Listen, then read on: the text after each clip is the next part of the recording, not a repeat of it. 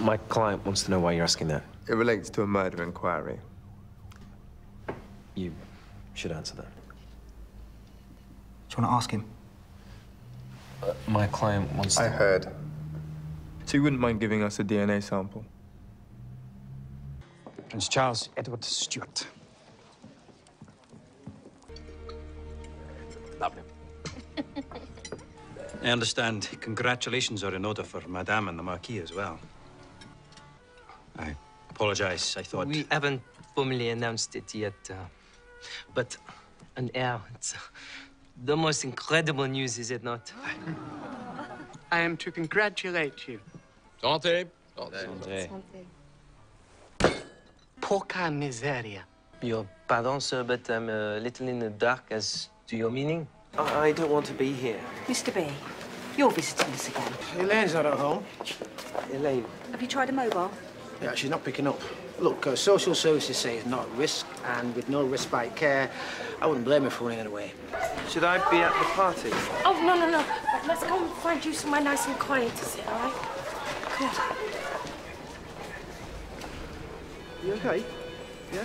You want to come with me, Mr. B? Ray! Come on, it's me.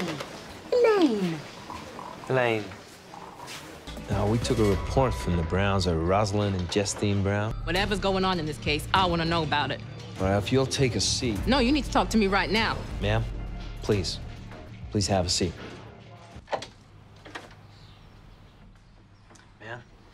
I just want to go over it all one more time, ma'am. When was the last time you saw your son? Do you remember the exact time? You need to be speaking to Rosalind. I already talked to Mrs. Brown, ma'am. She says she had a job interview at 4 and was in a rush. She asked Alan to come inside, but he never did. False alarm. House is empty. Check the back again, see what you can find. I spoke with the Browns, and Mrs. Brown thinks he got into their drinks cabinet. Helped himself. Kids can be curious in his age.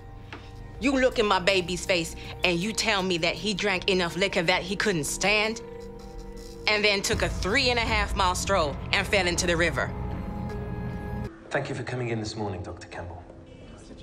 If you're anything like other doctors we've treated, I imagine you've read everything there is to read about this treatment. Pretty much. So forgive me if what I'm about to say sounds like I'm teaching you to suck eggs.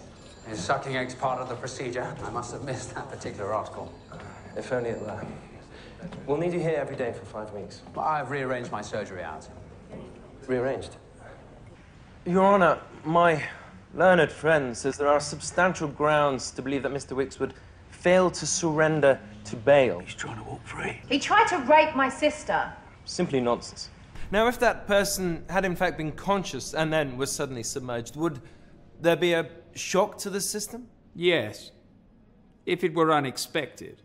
And if a shock were received due to a sudden submersion, would consciousness be kept, or would that be lost? That would be lost at once. You mean immediately after submersion? Yes. Or almost immediately? Actually, immediately. Thank you, Doctor. Dad said he would always trust my judgment. Of course he did.